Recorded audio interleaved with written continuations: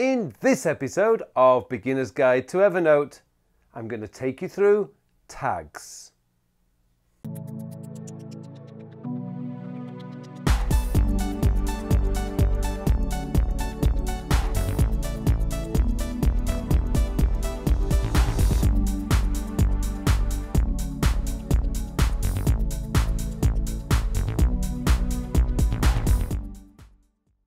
Hello and welcome to another Beginner's Guide to Evernote. My name is Carl Pauline, and in this third part I'm going to introduce you to tagging. Now, for those of you who are just really starting out with Evernote and you probably have, say, less than 100 notes, tagging won't be that essential. But once you start building up your note collection and you've got them scattered in different places and you've picked up, like in my case, I have about 4,000 to 5,000 notes now in Evernote. What I do need to do is I need the addition of tags to help me to find the notes that I really need. And that is this topic of this episode. So I'm going to show you how to create tags and how to add tags to your notes. Now, before we go any further though, I would just like to say, if you like this episode, please click on that like button below. And if you haven't subscribed to my channel yet, please subscribe. Okay, let's get into Evernote and I'll start showing you all the things you need to know about tags. Okay, I'm going to keep this quite simple for now because we're just dealing with the basics of tags. Now, essentially what I've done is I've created two additional notes so I can show you how to set them up, two things that I'm actually interested in, and we're going to add tags to those in a moment. But let's go to the tags section of Evernote. Now, at the moment, obviously, we've got no new tags. And when you do have a tag, this option here, new tag, is not going to be there. Now, you could pre-set up your tags if you wish, and all you would need to do that is just add tag. Now, that depends if you want to have a strict organization structure that you want to follow for yourself. For me, I prefer to create tags on the fly. Now, I've tried quite a few different ways of tagging in the past. I've been using Evernote for about 9 years now, or just over 9 years. But in my recent reorganization of Evernote, I went back to just a normal, I suppose, traditional filing cabinet way of organizing my tags, and that's just the topic and just adding it in. So there's a couple of ways you can do it. As I say, you can add plus new tag, and that will give you the option just to type in new tag. Now I've created that. What I'm going to do is, if you hit the control button and tap, you can actually delete the tag from there. That's how you do that, by the way. But I'm going to go back to the basics. So what I'm going to do is I'm going to show you the way that I prefer to do it because it helps me. So what I've got here is an article related to James Bond movies. Now, for those of you who don't know, I am a huge fan of James Bond movies. And so here are a list of all the top movies in order of what was really bad. I totally disagree with this one because I actually really do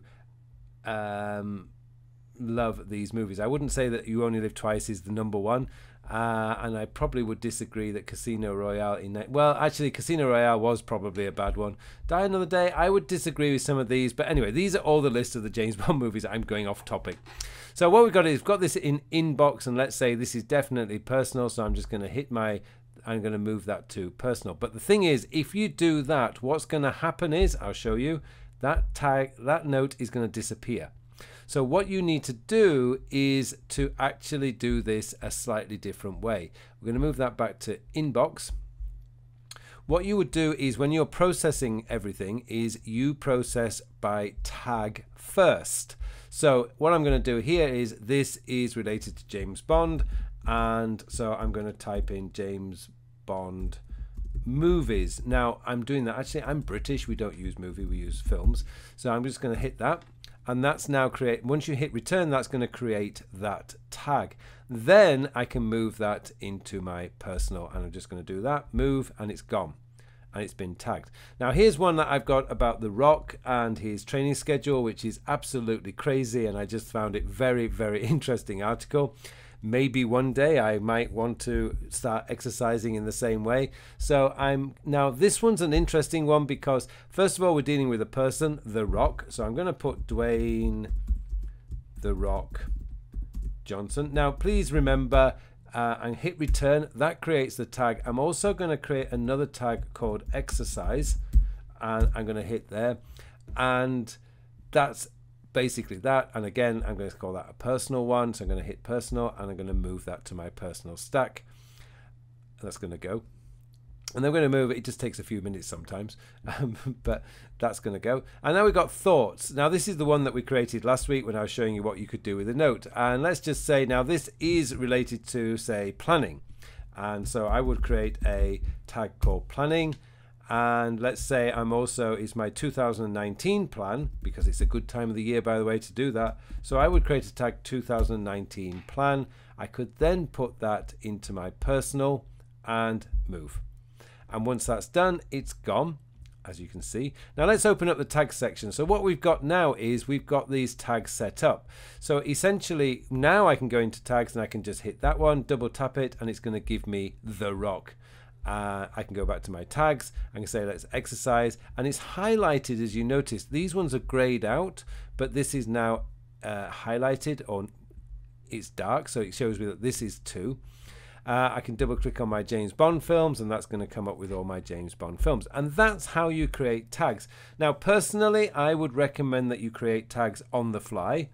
But if you want to have a more structured or a more organized way of organizing your tags, then by all means pre-plan them. Now there's a couple of other ways that you can do this, and I'm going to create a new tag. What you can do is you can start using symbols. So let's say we'll use the colon, and I'm going to type in James Bond. Let's create another colon one, and I'll show you what happens here. We'll call it Dwayne The Rock Johnson. Forgive me if I'm spelling his name wrong. So what you'll see now is these have come under the colon. So if I'm looking for, if I'm going, let's go into a note here. I'm going to my personal, we'll go to this one, and I want to find a note. And what I can do is, let's just remove these. I won't remove exercise, but I'm going to remove Dwayne Johnson. So what I'm going to do now is I'm going to type the colon, and you'll see that I get the drop down menu. And that now gives me the option just to click on Dwayne and hit return, and it will allow me to go in there. Now you can use this with any symbols. Now the thing about using symbols are they will always appear at the top of your search. You'll see the hashtag here, which means we're talking about the search. Numbers, of course, also will always start up at the top. So if you really want to, you could actually change that around into that plan. To rename a tag, you just hit the control and tap. I'm going to rename the tag. I'm just going to change that round to plan 2019. What will happen now is that's gone down to the P. So it's entirely up to you whether you want to do that. Numbers, symbols will always come up at the top, and then letters after that. This is how your tags are organized. Now, as I say, if you've got less than 100 notes, it probably isn't going to be a big problem. But if you do have thousands of notes in there, tagging is a great way for searching, and we're going to be doing search in another episode, so I won't go into that right now. But those will just give you a few ideas of how you can tag. But tagging is a very personal thing. Don't necessarily follow what other people are doing unless you feel it works for you. And I would also add that right at the very beginning of your time with Evernote is a good time to experiment with tagging and find what works for you. I have discovered that actually simple, old-fashioned filing cabinet tagging system works best for me, just the way my brain works. Maybe you prefer a much more structured way. That's entirely up to you. It really is a very, very personal way of finding the way that's going to work for you. A lot of people find that the symbols work and the drop-down menu. There's so many different ways of tagging. So while you're new to Evernote, I would strongly recommend that you have a play around and find out which way it works best for you. Okay, well, thank you very much for watching this episode. It just remains for me now to wish you all a very, very productive week. Thank you for watching this video. If you liked what you saw and you would like to learn more about becoming better organized and more productive, then get yourself enrolled in my free beginner's guide to building your own productivity system. And if you'd like to learn more about how I can help you, then visit my website at carlpauline.com. All the details are in the show notes below.